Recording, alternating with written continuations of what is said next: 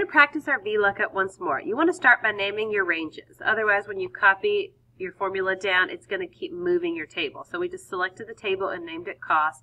Then you're going to select all the Spanish level classes and name them level. I then want to click where I want my answer to go. Click on Lookup and Reference, VLOOKUP. First thing it's going to ask me, well, what is it that you want me to look up? And I want it to look up the level of Spanish class. Next thing it's going to ask me, well, what table is it that you want me to look through to find the answer? And we're going to look through this table over here that we named cost. And the third thing it wants to know is, in this table, do you want it to return what's in column 1 or what's in column 2? And I'm interested in the class cost, which is column 2 over here. So I'm going to put a 2 and hit OK. It tells me it's going to cost $100 for someone who's in a level 1 Spanish class, $125 if you're in level 2, and $150 if you're in level 3. Again, that was our VLOOKUP.